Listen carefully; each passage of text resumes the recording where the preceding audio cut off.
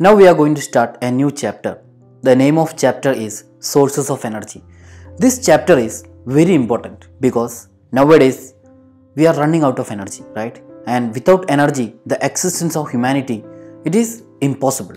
You have to know about the energy.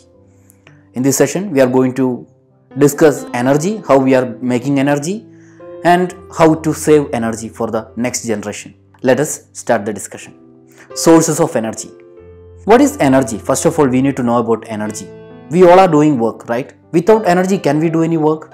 We cannot do any work without energy. Energy is the capacity to do work. That is a definition for energy. Simple definition, right? It is the capacity to do work. So we can define that. Energy is the capacity to do work. What are the characteristics of good source of energy? We are getting energy from a source. There is no doubt in that because sun is a source of energy. Petrol is a source of energy. Diesel is a source of energy. So we are getting energy from a particular source. What are the characteristics of good source of energy? That's the question. This topic is very important. From this topic, you can expect question for your board exam. Okay, so let us discuss one by one. First one, it should produce large amount of energy per unit mass. Why we are using sources of energy? To get energy, right? So each source of energy should produce large amount of heat. If one energy source is producing large amount of heat, then that is good source of energy, right? Next one, it should be easily accessible. We need to use the energy, right? The usage should be very easy. It should be very easy to use. Next one, it should be easy to store and transport. We need to transfer the energy. We need to transport the energy from one place to another place in some situations, right? So the next quality of a good source of energy is it should be easily transportable. Okay. Next one, it should be economical. We are not ready to spend a lot of money for the energy, right?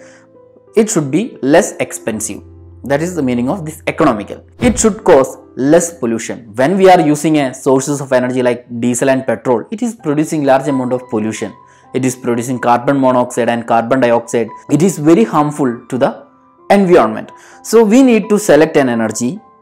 We need to select a source of energy. That source of energy should be causing less pollution to the environment. Then we can say that it is a good source of energy. If you are learning these questions, if you are learning these points, you can answer 3 questions from this session.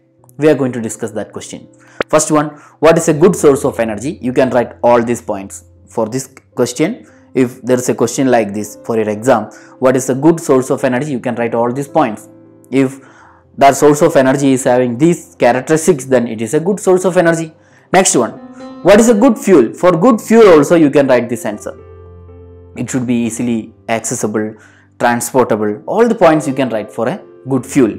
Next one, if you could use any source of energy for heating your food, which one would you use and why? So you can select any of the energy. Here I am writing natural gas, CNG. Then you can write all these points. Why we are selecting this energy? Why we are selecting this source of energy? You can write all these points. So if you are learning this topic, you can write answers for these 3 questions.